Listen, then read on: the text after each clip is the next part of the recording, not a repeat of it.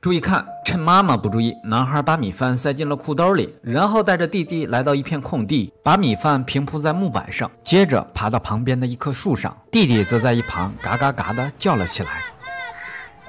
此时的哥哥来到一个乌鸦巢旁，里面居然有3枚黑蛋，哥俩开心极了。哥哥很善良，只拿了2枚，剩下1个留给乌鸦。哥哥用小手剥开蛋壳，然后倒进弟弟的口中。这2枚乌鸦蛋便是他们这几天的营养来源。哥俩是印度贫民窟普普通通的2个孩子，因为爸爸进了监狱，家里的所有钱都用来找律师，他们经常食不果腹，还被迫辍学。有时候去铁道旁捡煤卖掉，买点吃的。虽然钱不多，可这煤也不是谁都能捡的。负责维修铁路的胖大叔见他们可怜，也就默许了他们。一个铁栅栏，一边是玩着几百块钱遥控飞机的有钱人家孩子，一边是连一个鸡蛋都吃不起的贫民窟孩子。这都归功于印度特有的种姓制度，将同样年纪的他们置身于不同的世界。虽然他们很羡慕那个有钱人家的孩子，但捡煤换的2块钱已经让他们很满足了。今天不仅有小零食吃，还有一块小手表，哪怕是块破旧的玩具手表。弟弟开心的不得了，照着镜子戴上了它。哥哥在一旁臭美，弄着自己的头发。这时他们被旁边的电视机声吸引了过去，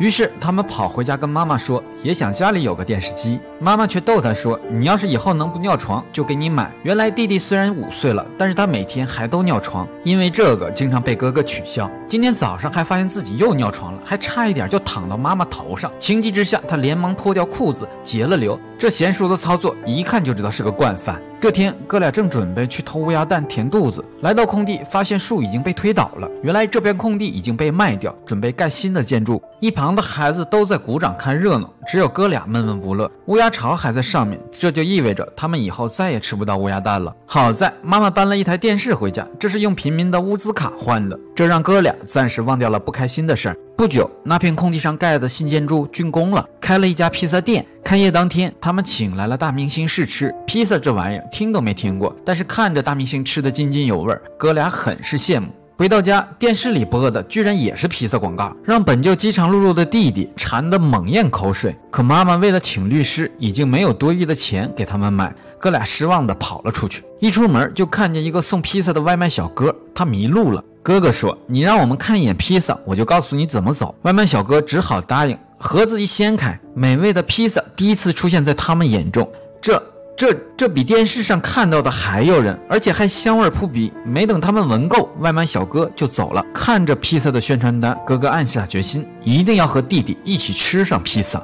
这2个男孩想进店买披萨吃，却被门口的保安拦住，因为他们是贫民窟的孩子，随后赶他们走。前不久，这哥俩人生第一次见到了披萨这种食物，特别想吃，但一个披萨要300卢比，哪有那些钱去买？于是80多岁的奶奶看着宣传单说，不就一个饼吗？要那么多钱？来，奶奶会做，去买些青椒西红柿，奶奶给你们做。把青椒切成图片上的形状，还有西红柿按照图片上摆好，再淋一点点油。累得奶奶满头大汗，为了2个孙子容易吗？出锅可以开吃了。哥俩闻了闻，好像味道不对，也没有拉丝的感觉，尝了一口也不甜，这哪是披萨？哥俩很失望的走了。他们下决心自己赚钱买真正的披萨吃。于是他们来到铁路边，找到胖大叔，问他有没有赚钱的路子。胖大叔是个好心人，因为自己小时候和哥俩一样都来自贫民窟，便把他们带到一个存放煤的仓库，告诉哥俩随便拿。之后哥俩每天都从这个小仓库拿煤去卖，一来二去的，终于攒够了买披萨的钱，开心的不得了。于是哥俩来到心心念念的披萨店前，正准备进去吃披萨，却被门口的保安拦了下来。保安见哥俩衣衫褴褛，蓬头垢面，肯定是来自贫民窟，随即就把他们赶走。哥俩很是不解，保安怎么知道他们是贫民窟的呢？胖大叔说，看你们的脏衣服就知道了，原来吃披萨还得穿得好看点。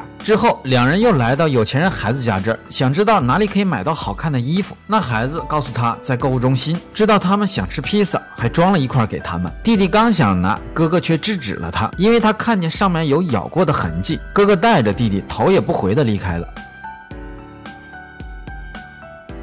二人又来到铁道边找胖大叔，却得知他被炒了鱿鱼，因为他之前帮哥俩拿了公家的煤。这下两人搞钱的路子没了，二人落魄的走在街上。弟弟很是责怪哥哥为什么不吃有钱人家孩子那块披萨，哥哥回头就是一巴掌。人穷也要有志气，那是人家吃剩的。弟弟恍然大悟，摸了摸自己的小脑袋。后来哥俩绞尽脑汁想办法赚钱，拉醉汉回家，偷井盖，甚至拿棍子打掉坐火车人的手机拿去换钱。但等火车开过来的时候，善良的哥哥还是心软了。于是小哥俩开始干各种活，刷墙，发小广告。不久他们又赚够了买新衣服的钱，来到购物中心，发现自己的穷酸样好像也进不去。正当他们绝望时，两个有钱人家的孩子提着新衣服从里面走了出来。他们想吃路边的炸糕，但是被爸爸拒绝，说那不卫生。哥哥灵机一动，趁他们爸爸离开，买了炸糕换走了他们的新衣服。这头脑也是没谁了。换上新衣服，哥俩那是一个嘚瑟，走路都自带慢镜头了，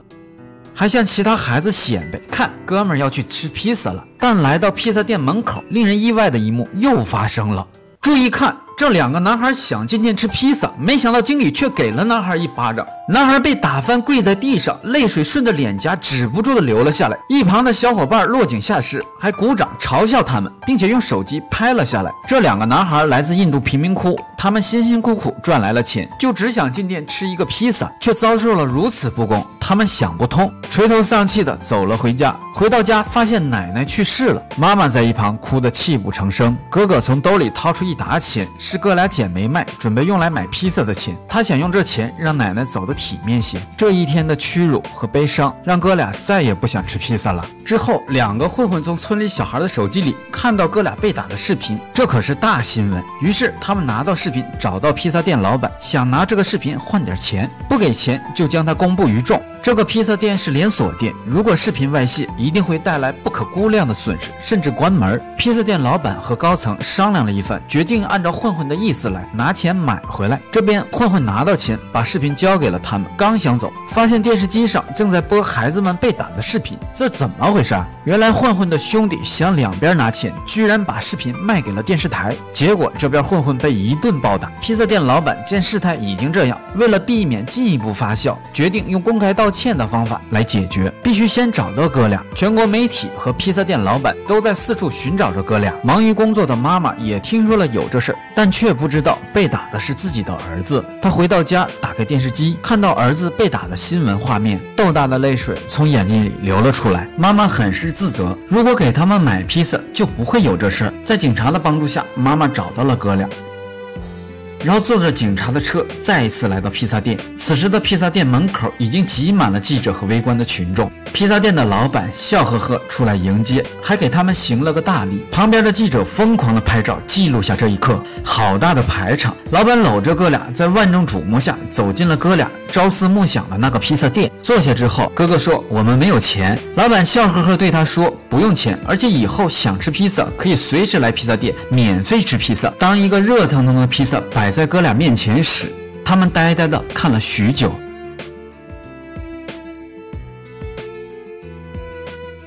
一口披萨下肚，哥俩转过头来看着对方说道，有点干吧，好像也没奶奶做的那个好吃。影片完。好了，还是那句话，7块可能不是你的那一块，但7块绝对是你电影解说圈里的限量版。我是7块，关注我，给你讲更多好看电影。